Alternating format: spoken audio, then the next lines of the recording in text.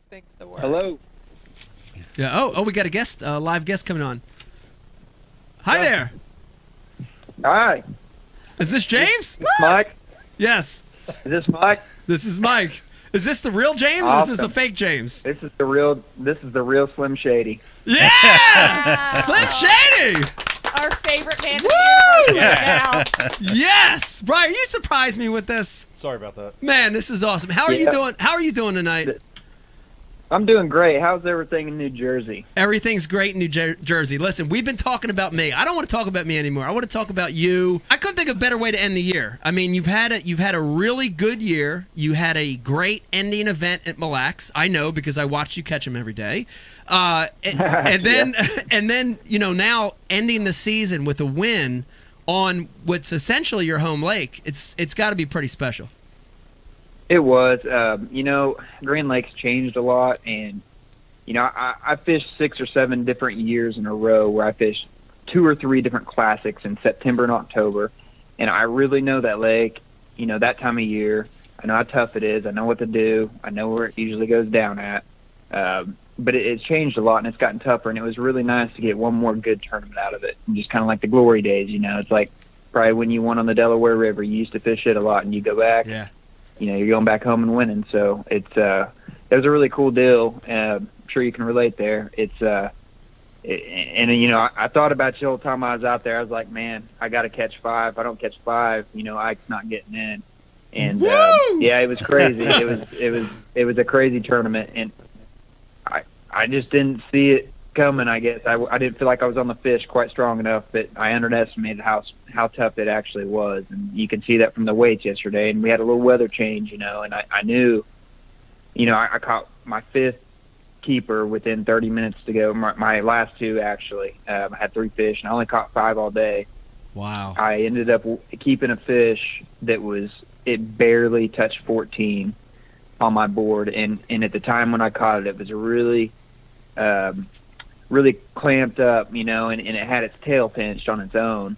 And I go, man, if it relaxes and that tail's not like that, of course in bass they don't pinch the tail, they fan it. And I didn't know if it would go, and I go, man, I got to take this chance. I'm just gonna see if it passes. I didn't look at it again, and I waded in, and it worked out. So wow. And I won by 10 ounces. Oh my God, that's amazing. But they're the kind of we've talked about this before, but they're the kind of chances you have to take, right? A lot of guys would have threw that fish back. That's right. Right off the giddy, but they're the kind of chances you have to take chances to win, right? We've talked about that all the time. And that's the only reason why I fish the opens, and it's for that reason right there. It's not because of the payout or anything like that. It's for that one sole purpose, to try to make a classic berth. And I knew that, it might be that time of the year. I didn't have the classic made through the Elite Series, and I need that tournament to try to win. Right. So I fished the other ones, and that's why I was there. And of course, the pressure wasn't on me, so that makes it easier. Yeah. It was easy for me to practice because it was close to home. So it just worked out, I guess. I got to know, Mike, what were you doing yesterday? Yeah. What was going on? Well, we talked about it a little bit just before he came on, but Becky and I tried to keep really busy most of the day to not think about it, not keep looking. But, at the very end there, right before weigh-in, I kind of logged on, I looked, and I saw that when Bowman left you had 3, and I'm looking at the rest of the field, and there was only 2 guys that could help me. And it was tense, man. It was tense. I was panicking. You were a mess. I was a mess. You were a mess. I was a mess. I was hoping you caught 2 more in the last hour, and you did. That's freaking awesome, man. That's awesome. It was. After I won, I wanted to know what's Ike doing right now. Is he running around the house? Is he banging his head against the wall? What's he doing? Yeah, A little bit of all that. A little bit of all that. There was some yelling. There was there was some yelling, some head banging. There was some alcohol consumption. A lot of that stuff happened. Actually, I think there's one person Did you we wake have up to with a headache? apologize to. Like, we have to apologize to Bowman. Yeah. Because the man called to give us pretty good news. Yeah, he did. And Yeah. all we did was scream. And it was, Right. the two of us just screamed. Yeah. There was no words. Screamed there at was no him. talking. We just screamed. Yeah, Bowman actually called me before you weighed in. So Casey was winning, you were next to weigh, and Bowman called me and basically said, looks like you're probably going to get in. So at that point, we kind of, as soon as he said that, I didn't hear anything else he said the rest of the conversation because I was freaking out. So it was awesome. It's as close as you can get to feeling like you've won an event or caught like a 10-pounder as you can get without actually fishing. That's what it felt like. That's what you it should felt have like. went live when that was going on. Well, we did later, did go but live. but I should We already have. finished off the bottle of champagne by then. We so did. It's a little, We did. it's Yeah. a little interesting. Yeah, we were- James, I have to know. You just had this amazing win. How do you feel having to share all of the spotlight with Mike? I'm so sorry for that. Yeah, and that's okay. The narrative the past day has been more about Ike making the classic because of me winning, instead of me winning. That's just not right. That's just wrong. That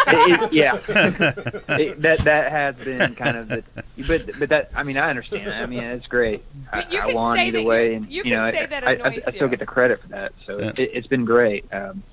But yeah, and it's a cool story though.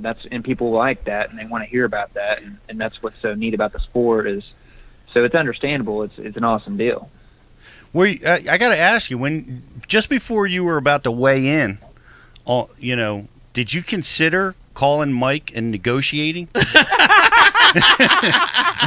Well, I should have. I didn't know that well. I knew it was going to be very, very, very close, so I didn't feel that confident in doing something like that. I didn't have Mike's number, so I probably would have done something. Yeah, most people don't get to I would have talk. said something. Most people don't get to talk to their guardian angel. How about this guy? You see, I mean, come on. Who are you doing that for? Yeah. Crazy. Not only did you get in the classic because of yesterday, me winning the Open, but if you wouldn't have done your work at that event at Mille Lacs, it was so important. You wouldn't have been in a position to so important. Benefit from that. Yeah, so important. So, The 4 or 5 spots that I gained in the Mille Lacs tournament, although at the time seemed insignificant, really, really helped. I want to put you on the spot real quick, James. Please tell the story, because Becky's sitting here on the couch. I'd like to hear it from. I'd rather you tell it than me tell it. Tell the story of Bobby Lane tried getting in there on the last day. Yeah. So first, apparently Ike had told him, you can have my brand new Tundra. Fully loaded, limited edition, blah blah blah, lifted, and that didn't work. He threw that at him. He talked to him about that Saturday, and first thing that morning he goes, "I told you, Bobby, limited edition, Tundra, you can have it, man. You can have it all. Just leave us alone." And it didn't work. So he threw Becky on the table and offered to trade. I'll even throw Becky in there, and you can have her, Bobby. And that's when Bobby left. Indecent proposal. Yeah. Beck, I'm sorry I didn't tell you this. So did Bobby leave because he thinks that I'm moving in? Or did you scare the living daylights out of him? It could be both ways. It could be a positive or a negative. Hey, you're owed to me, woman. Get over here.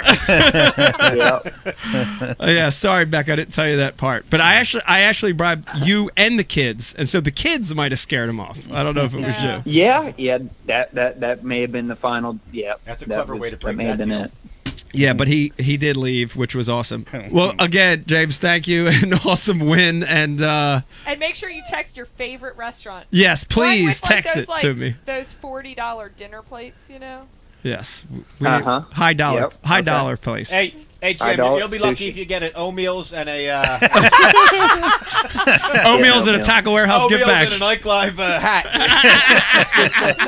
I'll take what I can get. I can probably sell a hat. We'll have Eric the intern sign the Ike Live hat. It'll be worth something. Good. Well, thanks for guys.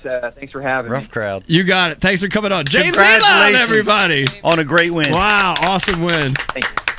All right, see ya. Brian the Carpenter. What happened? You surprised me on that one. You. My bad. You guy. You guy.